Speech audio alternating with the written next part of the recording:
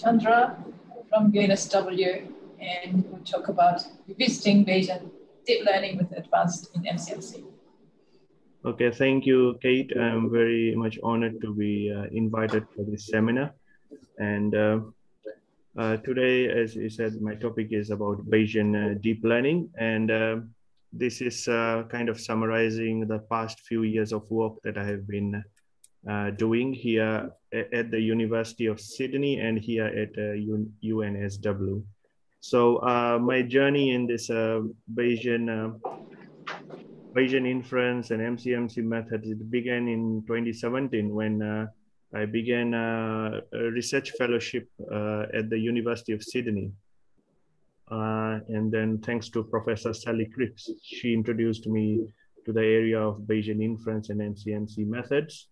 And then we did a lot of work in the area of applying MCMC methods, parallel tempering MCMC and others to geoscientific models. And then a part of the work was on the side, since I come from the area of neural networks and deep learning, then I was always interested to apply these methods in that area. So what I found in the beginning that application of Bayesian inference to deep learning methods were very challenging, and MCMC methods the computational power, especially when we are dealing with a very large number of parameters. And as we know that in deep neural networks, we can have hundreds of thousands of parameters to millions of parameters at times. So we can't just jump into deep neural networks with MCMC without looking at advanced MCMC methods. And that's where parallel computing comes in, and advanced proposal schemes of MCMC. And in this seminar, I will just provide the roadmap for the inception, implementation of and the execution of Bayesian deep learning methods that begin with simple neural networks. And that's the simple neural network stuff began in 2017 at the University of Sydney. And then later at the UNSW, it moved on to deep neural networks. And I will also provide a short discussion on LSTM models and Bayesian Transformer end.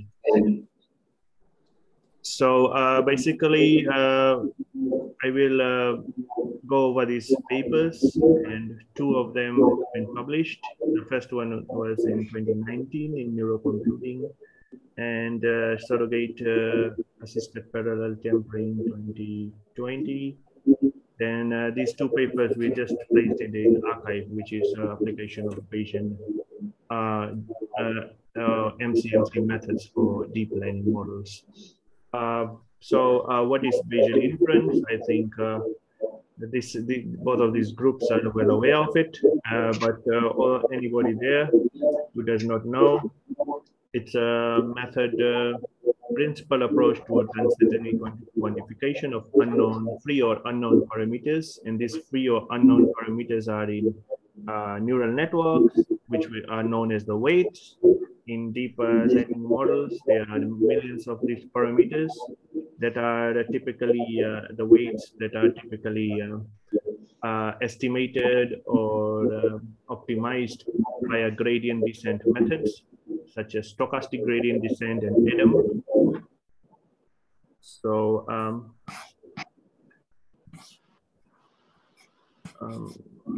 the use of MCMC methods have been popular in several fields.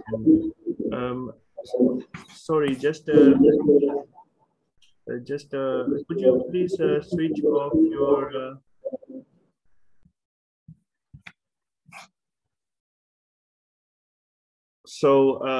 MCMC methods have been popular in other fields at science, environmental sciences, health and medicine, astronomy, and of course, machine learning. Bayesian inference is also implemented not just by MCMC, but also by variational inference methods, and they have been popular in deep learning, particularly in variational autoencoders. And there has been slow progress in the use of MCMC methods, as I said before, but recent progress in Hamiltonian MCMC and Langevin MCMC opens the road for future progress. And essentially these methods, they use gradients, and Langevin MCMC is what is the focus of today's seminar. In all my papers, we are applying Langevin MCMC, but Hamiltonian MCMC can be used as well. What is the major difference between them? Langevin uses a one-step gradient to develop the proposal distribution, whereas in Hamiltonian, the number of steps can vary, can be more than one step. And basically, this is an overview of how Bayes' theorem is implemented to kind of use the likelihood based on data and take into account data and prior knowledge to update or estimate and sample from the posterior probability distribution. And this is done by constructing a Markov chain and a finite number of steps so that the desired distribution becomes its equilibrium distribution. And the guy behind all this is Thomas Bayes, hence it's called Bayesian inference, and essentially we see likelihood by a probability and posterior probability in the evidence, and this is known as Bayes' theorem. And basically just an overview of how the prior is adjusted and is taken into account, and then we have a posterior distribution via a likelihood. So all those are the basics of Bayesian inference and MCMC methods. If anybody listening does not know about them, please read about them online. There are a number of videos on YouTube, the Wikipedia pages about them, and so on. And there are also courses and online courses on MCMC methods and Bayesian inference that you can do. Moving on, now what we see is basically feed-forward neural network here for the problem of multi-step ahead time series prediction, right? And essentially, how do we, and this is a multi-step ahead time series prediction which is based on a univariate time series. So we just have one input, one signal. And basically what you need to do is determine how many hidden neurons are there, and based on the number of steps, then we have that number of output neurons, and the number of input neurons is defined by the window size that we wish to take. So basically these red dots here, you can see the inputs, and these blue ones are dots, circles are going to the outputs, right? And essentially this, you need to do a process or reconstruction or windowing, where you grab slide windows and develop your training data set and test data set. And essentially, this kind of gives you an overview of the sliding window approach, and that's based on Taken's theorem, and it's kind of well known. And you have a time lag and a dimension. And in the previous case, I said that the dimension, input dimension is 5, and time lag is assumed to be 1 here. Essentially, you develop your training data set and your test data set. And the equation there is basically summarizing this neural network, where we have the weights from the input to the hidden, and the hidden to the output. And then we have activation function, which can be a sigmoid function, or the logistic function, or 10H, linear, ReLU, and others. Note that if you are using gradient descent, then when you compute the gradient, the transfer function at the, is important. And if you change the gradients computer using sigmoid, will necessarily not, will not be the same for the linear. And hence you need to be careful. You cannot just use the same algorithm and change use the same gradients and change the transfer function as you please. But so that is basically the standard approach is you take data, you take do some type of windowing in the time series, in the case of time series prediction, and then you train your model and you test your model, you report something like the RMSC or other measures of error. But if we transform this into a Bayesian framework where we use the MCMC methods, we can use something such as a random walk proposal distribution.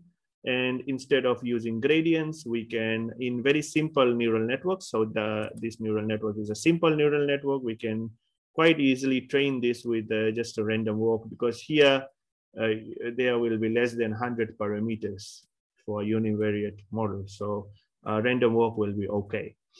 But to do that, we need to develop a likelihood function, which needs to be based, which needs to be actually a log likelihood, and based on the probability density function, as you can see here, which takes in the data.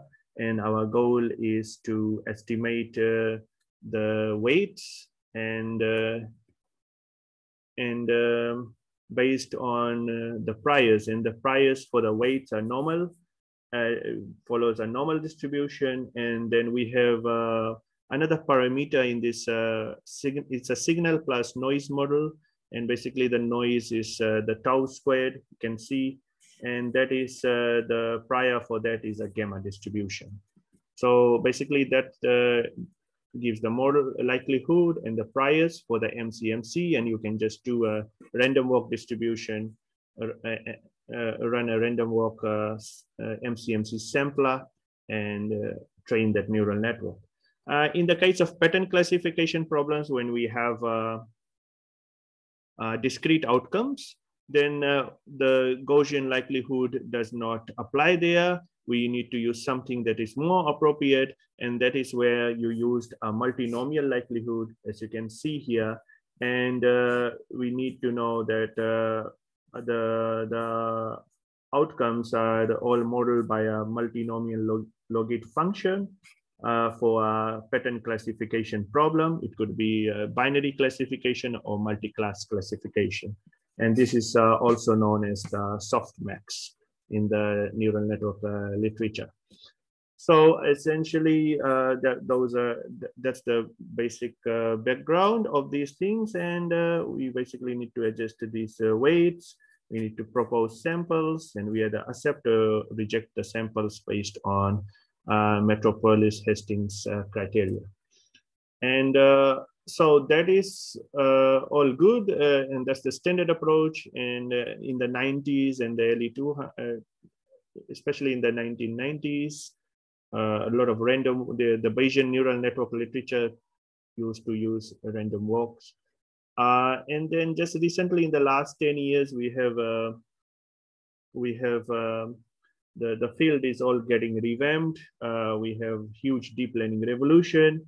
And basically the random walk proposal distribution doesn't really work that well when you have too large number of neural network weights, when the parameters increase, and we need something smart. And the thing is that smart gradients are typically seen as a smart or the heuristic approach that has worked well for deep neural networks. And it's about how can we implement or incorporate gradients in a proposal distribution. And Langevin gradient distribution essentially features a one-step gradient over a Gaussian noise. So essentially you take your set of parameters, your set of weights, and you compute the gradient, and you add noise to it, and then you either accept or reject that proposal.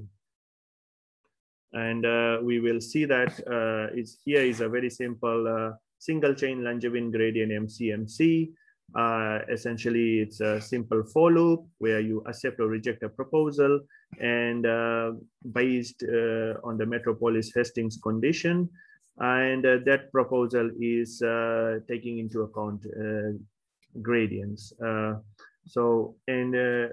we will go into the equation of how these gradients are computed next. And basically those gradients are then computed, and then we add some noise to it. So this is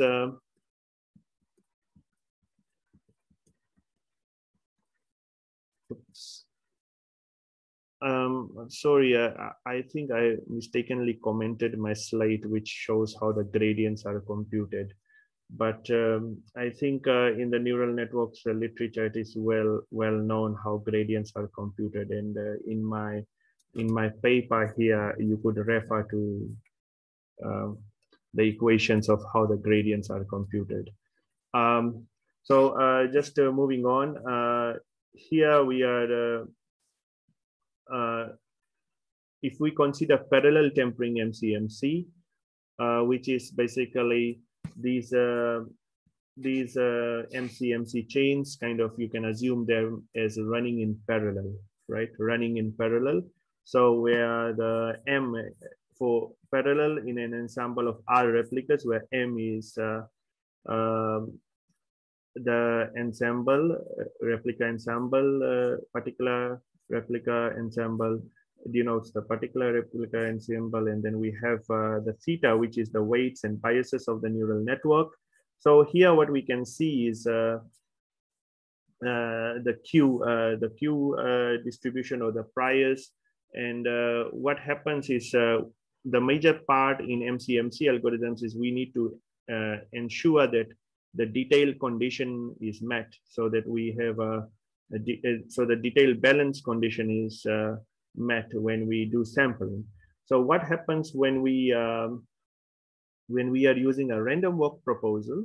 What happens is this: the proposals are symmetric, whether we take the forward or the reverse step, and basically this Q, we assume it cancels out, right?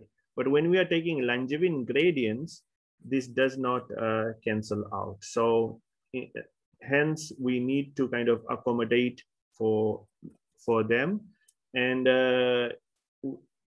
why doesn't it cancel out? So just think about is that when you are adding a random work, we are drawing from the same distribution at every chain, the noise. But when we are computing the gradients can be, you know, in different directions, and the magnitude of the gradients can be big or small at different points in time. So we need to ensure that the detailed condition is met. So hence we need to take into account the Q ratio, and hence we accommodate for that using this. And note that the K is the current position, D is data, and in this case, what is this B and the beta M? Oh, it is actually a temperature value, which is used in parallel tempering, which I will discuss next. But essentially, the message here is that it is important to note that the Q ratio doesn't cancel out. And when we are taking into account gradients, we need to address that. So essentially, we have MCMC, replicas, an ensemble of MCMC chains, and that is called parallel tempering, and which have different temperature levels of a temperature ladder. So those temperature levels were represented here by the beta. So different chains or replicas will have different temperatures levels, and at some point in time, you basically can swap the realization or the theta across the neighboring replicas, and that's what it's trying to show here. But in this figure, it is showing that it kind of considers even non-neighboring replicas, but standard it is the neighboring replicas, and we have density plots of all the different replicas. And basically at the end, what you do, you basically discard the replicas with the higher temperature, and the temperature with the replica here starts, let's say, with the temperature 1, and it goes 1.1, 1.2, all the way to 2. So it exponentially grows. So what you the replica with temperature 1, that is the one that has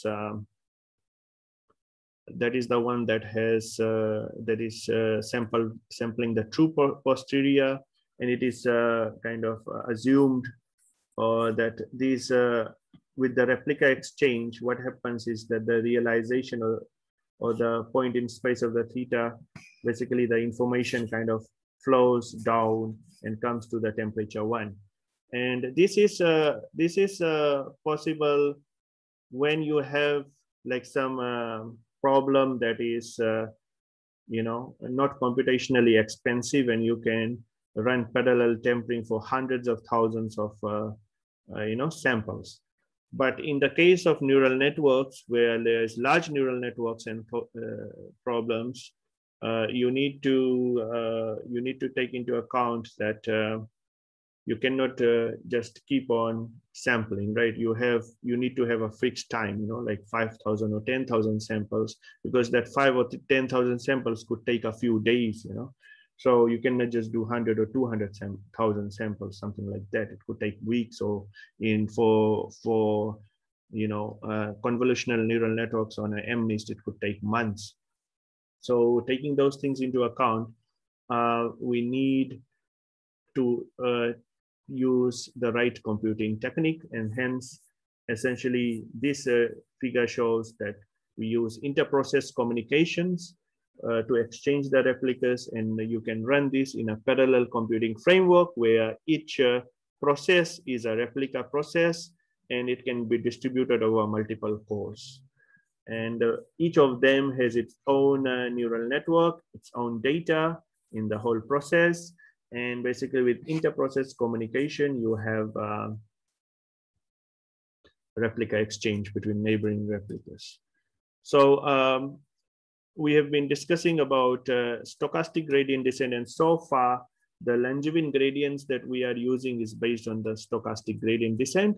But in this paper, we compare our results with one of the latest deep learning methods, which is the ADAM optimizer, or adaptive moment estimation. And that is based on the idea that whereas in stochastic gradient descent, each parameter is updated based on a learning rate, and in adaptive moment estimation, you have the learning rate which is adapted or adjusted by the first and the second moments. And here you can see that the learning rate, ADAM equation shows how the learning rate is adjusted, where the beta 1 and beta 2 are the two hyperparameters. First, where the beta 1 controls the first order momentum, and beta 2 controls the second order momentum, and is a scalar to prevent division by 0.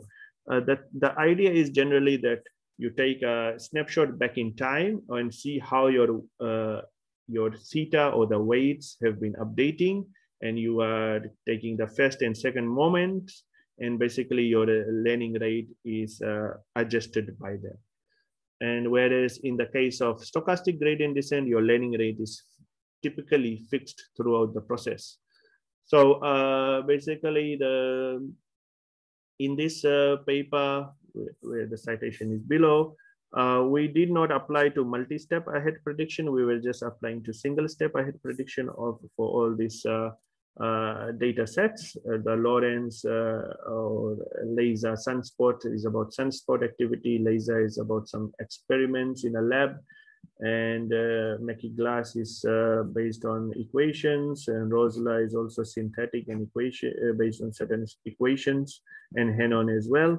And these are very well-known time series data sets. If you have, some of you may have used them. And essentially what we see is that with SJD and ADAM, the parallel tempering framework with the random walk is compared with Langevin gradients. And the Langevin gradients, basically the learning rate is a fixed learning rate of 0.1 and 0.01. So it showed two results, and we found that the parallel tempering or the Bayesian neural network that is using parallel tempering is giving very competitive results, and most of the time it beats the results of stochastic gradient descent on its own, which doesn't have a robust uncertainty quantification. And as you can see that here still the random walk is not so bad, because the neural network size is relatively small. It's less than 100 parameters, because this is a univariate problem. Then you have all these other pattern classification data sets where we use the multinomial likelihood, iris ionosphere, and others. And most of them, we see that the parallel tempering with the Langevin gradients, we see results that are quite similar in most of the problems with the when you have the right learning rate. So the learning rate is important. These are typically very small neural networks with a few hundred parameters, whereas the pen digit and chess neural networks, they are a few thousand parameters, but still, and because they have more parameters, as you can see in the chess, the random walk is struggling, and also here in the pen digit and the bank, whereas the Langevin gradients, they perform better. So gradients is important. And as far as the time is concerned, we note that still with the Langevin gradients, the time is a bit higher when you compare it to random walk, because computation time is taken to compute the gradients. So moving on, I think I mentioned most of these things. And in this paper, we also see that the sampling is highly sensitive to the Langevin gradient learning rate. Can we tailor it to the type of the problem? And that's a problem, actually. So in the future research, we do use other things. We use ADAM, actually. So I'll talk about that next after this one. So talking about computational problems, we know that we have these problems that we have used shown. They are actually relatively small problems, but there can be larger problems or larger neural network structures or models that can be very computationally expensive, such as in geoscientific models. So surrogate assisted or surrogate based MCMC parallel tempering framework we proposed the year before. And basically, this is to address much complex multimodal posterior distribution and computational complexity. And with the parallel tempering, we can say that because it's quite flexible, you can use parallel computing with parallel tempering, and it reduces the computation time. But then still, for large networks, we still have those problems when you have larger data sets, which we didn't really account for. So surrogate assisted optimization is a field where you have optimization algorithms, and then you have models that are too computationally expensive to evaluate. So you build a surrogate model using like a Gaussian process, or a neural network is your surrogate, which tries to understand the model from the realizations of the model, and it tries to mimic that model over time.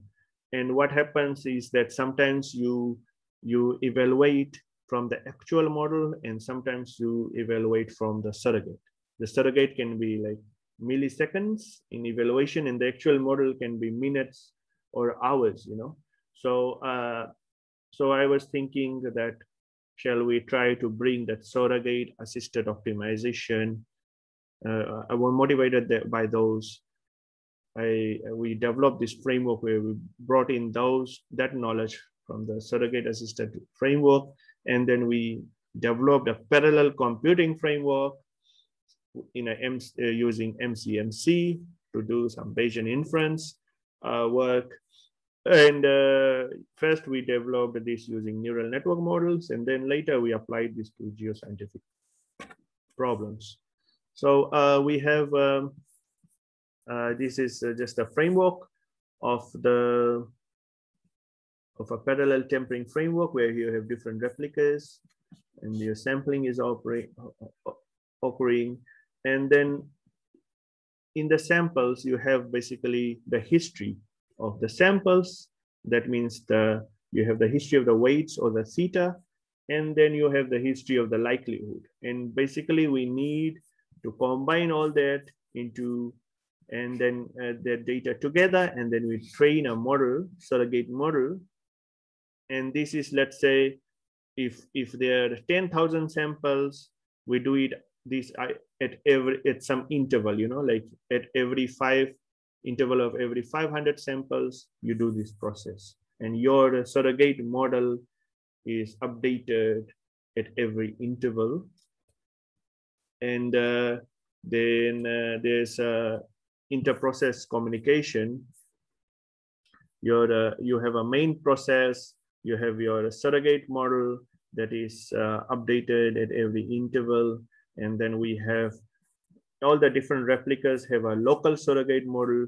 Our goal was to not train, in this framework, we do not train the surrogate model in the local surrogate models, but we just train in the global surrogate models. And then we take the weights of that global surrogate model, that means which has the knowledge, and then we transfer it into the local surrogate.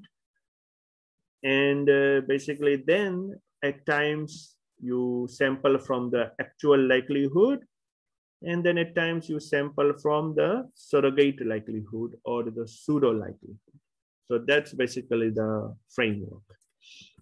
Going back, and we actually have phi, and here we put the theta with the phi and lambda. And basically we have the realizations. The x-axis here are basically the history of the samples, the theta, and they are all combined with the likelihoods, and they are all combined. And basically these equations basically show this. So it looks a bit complicated. I wish I could say that if you study the paper and the code, it will become easier. But this project was not that straightforward. It was one of my most challenging projects. And the reason is because when you are dealing with parallel computing, then you are inviting trouble in your life. And hence it was very challenging for us. And I worked with a number of interns from India who traveled and helped me as well during those days. And I'm very thankful to them. And we all basically developed a Python framework where we have the surrogate model trained in the main process, and the model is transferred to the local process. And the thing is that for deep neural networks, this may not be used that much, but we just wanted to kind of demonstrate a proof of concept first with simple neural networks, and then in later research, it could be applied to deep neural networks. So the challenge here is that your surrogate model at each different likelihood should try to somewhat resemble your true likelihood. So here is a figure that shows for the iris problem, yes, we are dealing with log likelihood. It's trying very hard to resemble, and towards the end, then it becomes quite good actually. In the beginning, it's difficult. So as more data is captured over time, your surrogate model becomes better and better. And this is over time, which is in number of samples. And for iris and cancer problems, and these problems, they have less number of parameters. Just noting that those parameters are all fed, like if you have 200 parameters, then your surrogate model will have 200 inputs, right? But if you have a deep neural network with 10,000 parameters, then you will have 10,000 inputs. Then that doesn't make sense because your surrogate model becomes more expensive to train. So in that case, you can, sample your weight space or your parameter space. So from 10,000, you can take the mean and standard deviation of certain blocks of features or parameters, and then you can have 100 or a few hundred inputs to your surrogate model. So this was applied to all these problems, the similar problems from the previous papers, and you can see. So the challenge here is that at the end of the day, what we want is that you have a framework that gives you model where your accuracy, training and test accuracy is similar to a framework that does not have surrogates. So you can see that in most cases here, our training and test accuracy is similar. And then you want your elapsed time to be reduced, essentially. Here you can see the elapsed time is similar or actually even greater. And that can happen because your actual model or data in neural network is very small. So these were things just to demonstrate the proof of concept. But the bigger data set, bank, pen digit, and chess, these are data sets with few thousand parameters and 10 or 15,000 instances in the data. So those, you can see that the time has been significantly reduced from 86 minutes to 65 minutes of one run. So here you can see that the reduction of time is greater.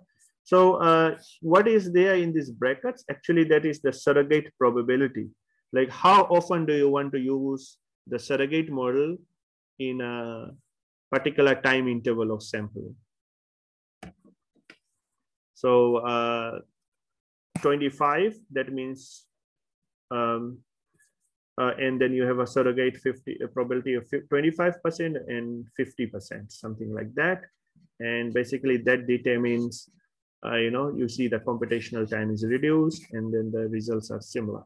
So in some cases, we saw even that the results are kind of improved a little bit, and the Langevin gradients do increase and improves the accuracy of the results.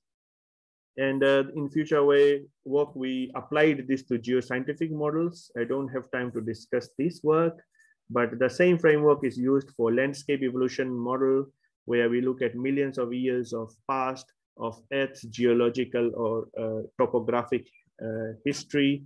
And the model basically simulates how the mountains basically eroded and formed sediments, for example, and things like that. And that paper is cited below here.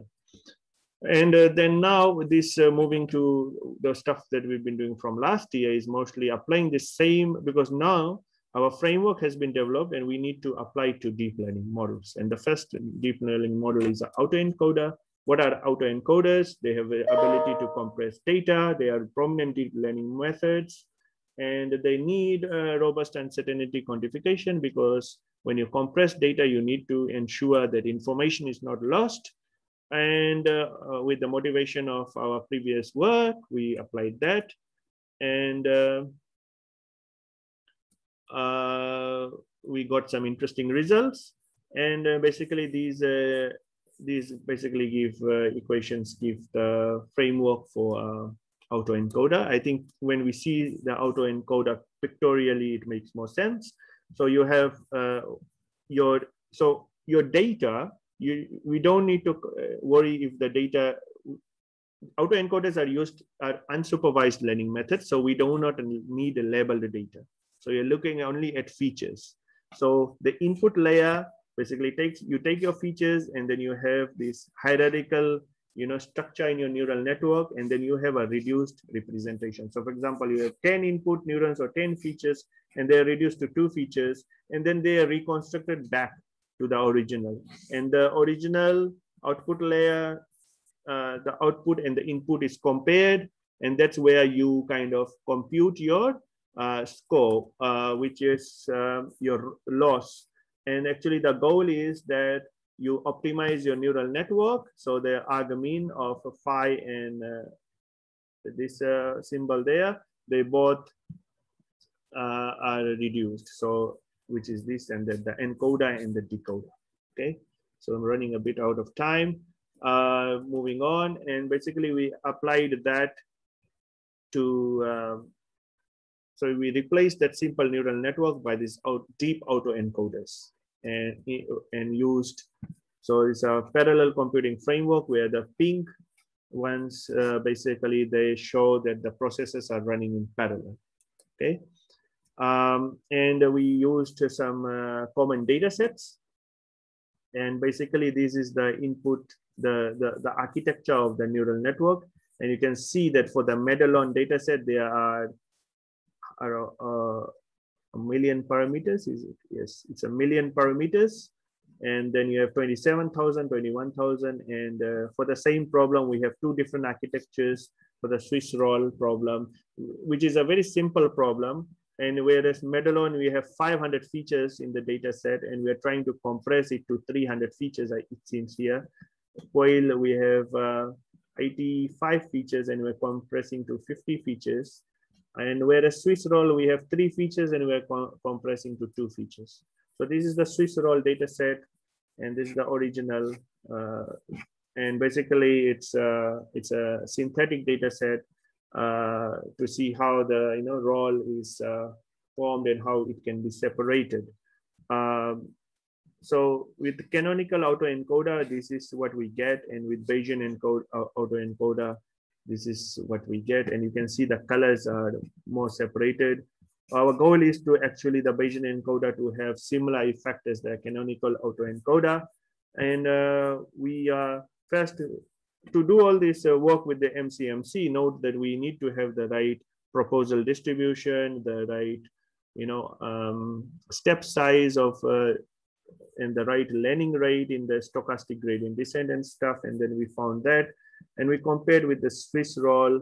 The star basically shows the reduced representation, and where we find that if there's not enough parameters, we have very small percentage acceptance in the MCMC samples. So here we can see that the canonical autoencoder SJD versus Adam, and then we have the Bayesian autoencoder SJD versus Adam. So in the Langevin gradients, this time we used Adam gradients, the Adam that I discussed earlier, which has a different style of updates where it uses adaptive learning rate.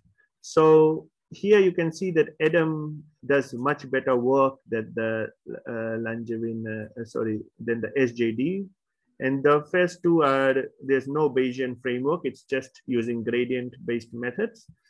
And you can see that for all the 3 data sets, Adam works better. And then we do implement our MCMC parallel tempering framework with both Adam and SJD. And here we can see that the Adam is doing much better work. And then how does it compare to recent work? So the thing is that you take the reduced representation, and then you can use something like KNN, k-nearest neighbors, naive Bayes, SVM, and things like that, and then see how well now you can do classification or any other tasks. And we compared our results to those in the literature, and we can see that our results compare quite well with the same methods, basically. And essentially, these are some examples of the posterior distribution of selected parameters for each of those problems: Medellin, Coil 2000, and Swiss roll. And you can see at times there's multimodality in the posterior distribution, and this is very common. Okay, those are conclusions, and these results do motivate further work in other types of deep learning neural networks, GANs, and we have used this approach for Bayesian graph neural networks. So, so far what we have been looking at is structured data. data that is well organized, and we can do pre-processing and develop a nice deep learning or simple neural network models. But the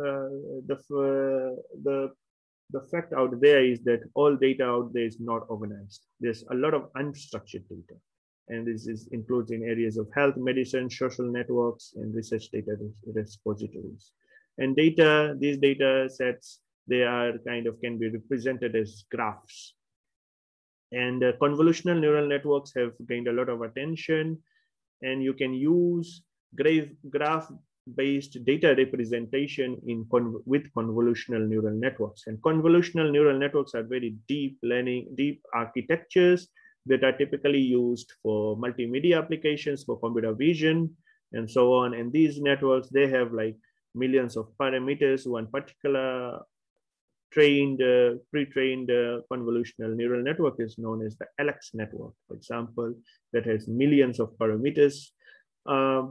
So the same motivation, we use the same infrastructure that we have developed, and we try to develop a Bayes GCNN, Bayes graph convolutional neural networks for some graph problems. So this is a graph structure showing molecule interactions, and that graph is basically placed together as a tree here. You can see that this red is connected to all these four green circles there.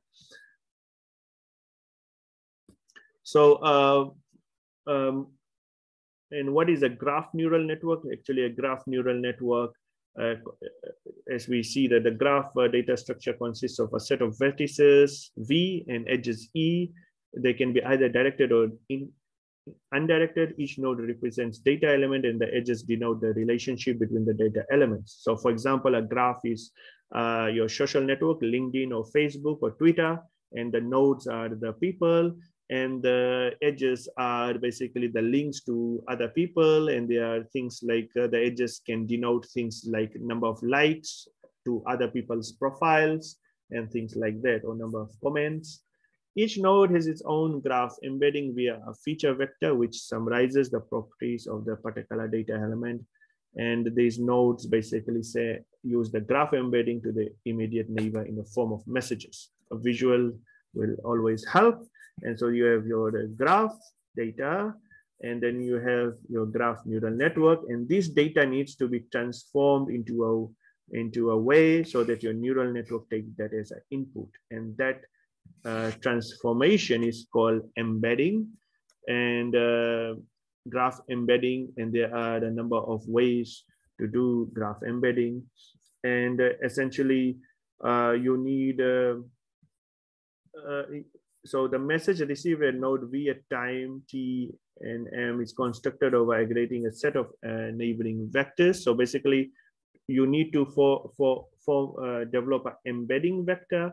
Embedding vector is where you basically consider these different nodes, and you take into account how they are linked to the other nodes and things like that. And essentially, there are algorithms from which we develop an embedding vector, and then you then you feed that into your neural network, and your neural network computation slightly changed due to this message passing, where you take average message from different neighbors of the neural network. Actually, this is your target node, and all these nodes are input, and they are shared.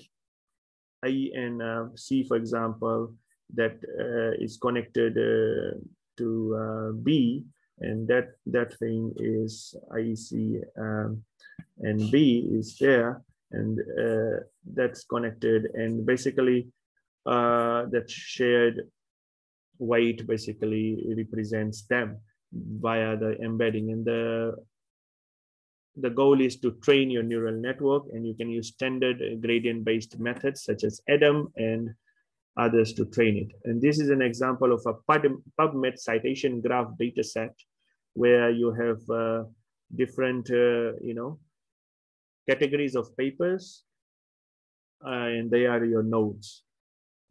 And there are a number of graph problems, and essentially for graph classification, one problem is you classify different types of graphs. Then you have node classification. What are the types of nodes? So basically you take a data set or cases, and then it will tell what node that it belongs to. And basically our problem that we'll discuss next is node classification. Others are link prediction. What are the links or edges? And community of graphs, more sort of clustering type of issue there. And the embedding is what we were talking about. Basically how the graph is kind of, you need embedding, and after this, with this embedding, then you use it in a neural network to do node classification, for example. And then also graph generation. It could be you generating some new data sets. So essentially you have input graph signal, and then you get a word vector. And then from that, essentially you have convolutional layers, which go into max pooling layers, and then fully connected layer. This is a convolutional neural network with graphs, but I think this is a better visualization in terms of convolutional neural networks, where you have max pooling layers with some activation function, and these layers can be a couple to several layers, where the information is transformed, and it keeps on going at the end, where you need to make certain decisions actually. So the PubMed, and there's another Cora data set. So this is also a graph, and it is also about papers and citations, and a similar algorithm. And how did we perform in these data sets? Basically, the Cora, CiteSeer, PubMed, these are the number of nodes, and the problem is node classification. So number of classes we need to classify, but as you can see, the number in the training set is not very large, and testing, there's a large number for testing. In each of those data sets, we developed our convolutional graph neural network with the different number of max pooling and other layers and we can see that the CiteSeer data set has 59,000 parameters, and then we have 23,000, and PubMed is a smaller data set, so you have a smaller neural network architecture. Essentially, we did MCMC sampling with the parallel tempering framework. We used both ADAM and SJD for the Langevin gradients, and we found that our results, we have some sort of convergence where our results are quite comparable to those in the literature. As you can see, there's the best is 75, but we get 79% in the case of Cora. And in here, the best is 64. And in this case, with ADAM, 70. But we can, with ADAM here, get around 70. So here, the best is 77 and 79 mean, and we get 79 and 77.50 with ADAM. And with ADAM, we get better results. And with SJD, basically, we found that we couldn't train these graph neural networks. The other thing is the Bayes SJD, because the canonical one, we couldn't do it well. And the Bayesian version also, we could just get a little bit better from the canonical method. Whereas the one with SPIC is basically looking at canonical methods. And our goal is to essentially have a Bayesian inference framework so that we have similar results compared to the literature, but our results have robust uncertainty quantification. And this is just an example of some parameter values for the posterior. And this is showing how the Cora, CiteSeer, PubMed dataset, how we converged. And we can see that just in the first, for example, 500 samples, we kind of achieve kind of good likelihood values and somewhat quite good classification accuracies. which kind of we stay around there. So it's kind of, we can assume it's converged. We did some convergence diagnosis, Gelman-Rubin diagnosis, and those results are actually shown in the paper. And generally, I have discussed these conclusions already. And what is left is to apply this framework to some real world problems. So this is most of what all the stuff that I've been doing. And the future research direction is applying Bayesian deep learning for language models. So, and I have been doing more research in language models from end of last year, and stuff like, you know, looking at how people are expressing themselves in Twitter during COVID-19. And that's a paper I have uploaded in archive, and it's available in my Google Scholar profile if you want to see. So we saw that, for example, as the cases raised in India, what type of tweets people were making all around the world, and particularly India for particular months as the peak was reached. A lot of people were essentially joking in Twitter, but joking and being very optimistic as well. That's what we found. But anyway, so those types of problems, we would like to have a Bayesian deep learning framework for those type of problems to have better uncertainty quantification. And transformers are more sophisticated LSTM models. And LSTM models, long short-term memory models, which is a type of deep learning model. And we are going to look at that next with Professor Scott Sisson and Ishwar Nikula, who's in India. And with Scott, again, with the language models, with Ayush Bhagat, who's an intern, we are looking at applying that whole framework. And then also Bayesian deep learning for few-shot learning. Few-shot learning is when you have problems where you do not have enough data samples and you want to use some type of generation of data or somehow ensure and that you have better performance by generating data somehow or applying some tricks. But that is in incomplete data sets. So you make a lot of assumption, but I see a lot of scope for using Bayesian inference and MCMC methods in that area. And combining all those things together, we have upcoming, it's in a planning stage. We haven't started the work. It's called Pingala, which will be a Bayesian deep learning library based on ancient Indian mathematician Pingala, who actually introduced a binary number system to the world. So his name is kind of forgotten. We all use binary number system, and hence our deep learning framework will be named after him. Hopefully we get this out end of this year or next year. So the first one, this is basically the framework for Bayes LSTM for transformers and language models. And essentially we have some data, sentiment analysis data, sentiments or emotions, and you want to say like where people are expressing themselves, what type of emotions they are expressing in Twitter. And then we need to quantify uncertainty in how the model actually predicts them. And this is basically the inner working of a deep learning LSTM model, which takes in information and is essentially a recurrent neural network with things there. And this part is supposed to be part of the framework here, actually. So that's basically the talk, and I've kind of almost exceeded time. More information is there, and I would like to in my profile, GitHub repo and places. And I would like to thank all the people who are co-authors in the last 4 papers: Professor Sally Cripps, Ratanil Deo, Arpit Kapoor, Konark Jain, Ashray Aman, Mahavendra Maharana, Ayush Bhagat, Mahir Jain, and Pavel Kripsky. And Pavel is a senior lecturer at UNSW. Some of you may know him. And with Pavel and Scott Sisson, I'm getting more into the deep learning area. And I'm looking forward to actually collaborate with both of you groups from University of Auckland and Waikato. Thank you.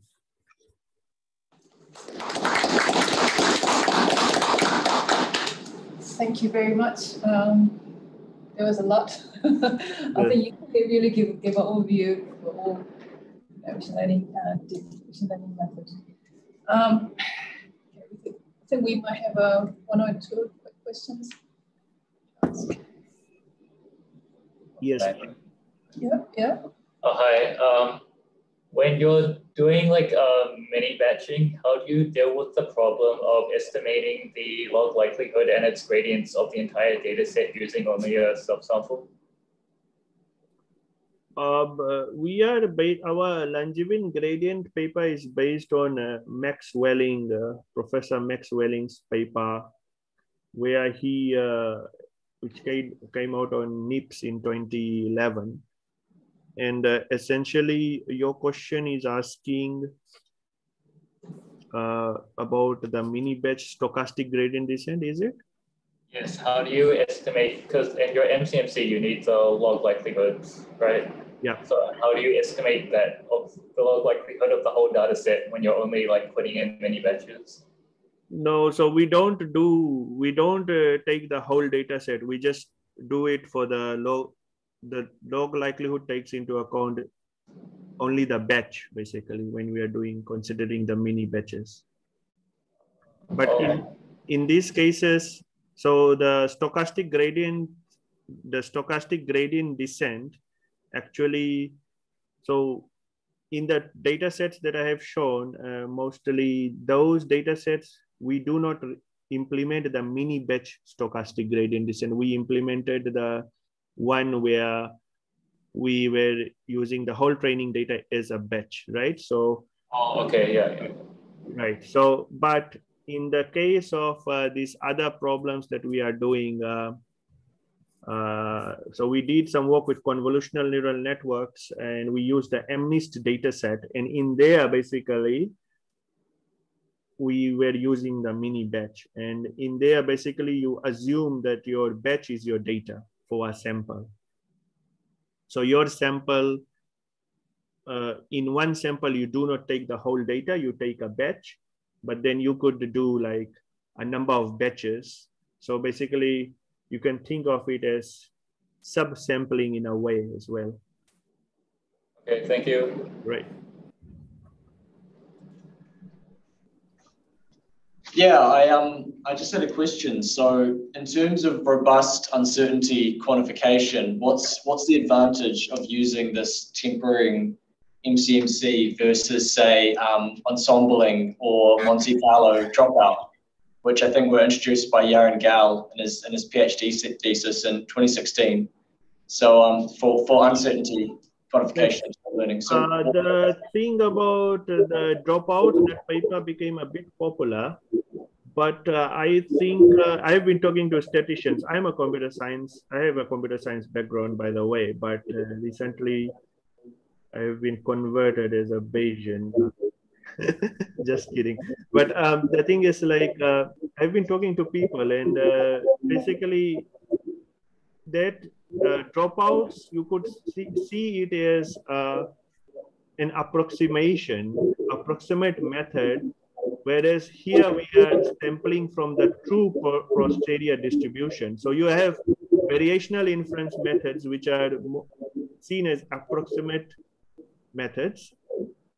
But then that paper, the dropouts paper, it actually is yet to be accepted in the Bayesian community. And I think since you guys are in this area, you should be critiquing that paper and trying to see and evaluate it actually. Do you accept that methodology as a rigorous form of uncertainty quantification? Because MCMC methods sample from the true posterior distribution, whereas, and the other thing is, does it, I'm not sure how, there's no, I mean, how Bayes theorem is actually implemented in that paper. It's not very clear, you know. So it's not very clear how the priors are there, how they are accommodated, and then it's not very clear about the likelihood. It's basically dropping some weights and taking averages. It does quantify uncertainty to some level, but is it rigorous? That's an open question, and I don't think it is rigorous. This is based on many statisticians I've been talking to. Okay, thanks. That's useful commentary. Yeah. Also, I just wanted to say thanks, Ritesh, for a great talk, and thanks, Kate, for letting us join. Thank you very much. I look forward to working with you all. Well, thank you very much, because we are a bit over time. Thank you very much for a wonderful talk, and I hope to visit us near future.